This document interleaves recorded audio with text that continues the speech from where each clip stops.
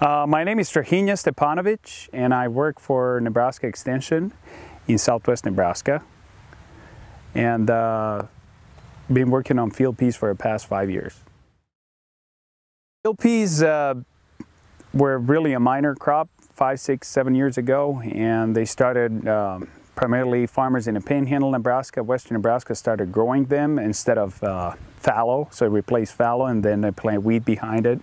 Farmers have grown them now for 5 years. Based on our data and our evaluation, they have seen improvements in using less fertilizer, less herbicides, less soil erosion, better soil health, better utilization of water. All of the above, they've improved their sustainability of their farms. They've seen benefits of them. Some of them have seen those ponding areas of the field disappear, and now they're farming more acres. They're infiltrating the precipitation, and they're being more resilient in terms of changing climate. So all of those things, I think a lot of farmers are gonna see the benefits of it and keep the future of field peas in Nebraska. We've gone far from 5 years ago where we had about 20,000 acres to about 70,000 acres, from about 3 seed dealers to about 8 or 9, and from virtually no processors to about 4 or 5 that are currently buying peas from Nebraska. Now we kind of have this synergism going on between the field peas wanting to grow, farmers wanting to grow the field peas, processors wanting the volume, and farmers giving them the volume, and then Extension and University doing the research and educational component and promoting the crop among the farmers and helping them grow.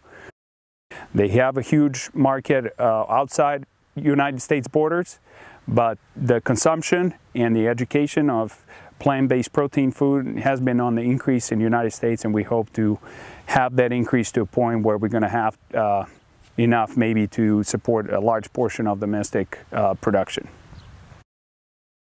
My name is Amanda Easterly, and I am the Dryland Cropping Systems Research Laboratory Manager at the High Plains Agricultural Lab.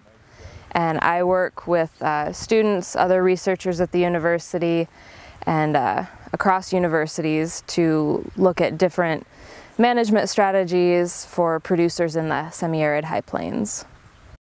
So in the semi-arid high plains, a traditional crop rotation has been wheat fallow, and the primary reason for doing so is to conserve moisture in that fallow period to help maintain the productivity of the wheat the following year. However, we're seeing that it is possible to replace that fallow period with field peas, and this is beneficial for a number of reasons, primarily that you reduce the amount of herbicides that are necessary to maintain weed control. There may or may not actually be a loss of moisture that really hits the wheat yields the following year. And then also, rather than having a fallow year in which you're putting money in, with field peas you do have the potential and often the likelihood of pulling out a profit from that ground rather than having it sit idle. One of the best aspects of this project has been to see the future generation of scientists develop, both as applied agricultural researchers as well as individuals who can interact well with producers and stakeholders, and really see how that mutually beneficial interaction between researchers and stakeholders can drive innovation in agriculture. There's additional research in a number of areas, both from the foundational science and agronomic side of catering which inoculums and other practices really benefit peas, what the ideal cropping system can be in various parts of the climates in which peas are grown.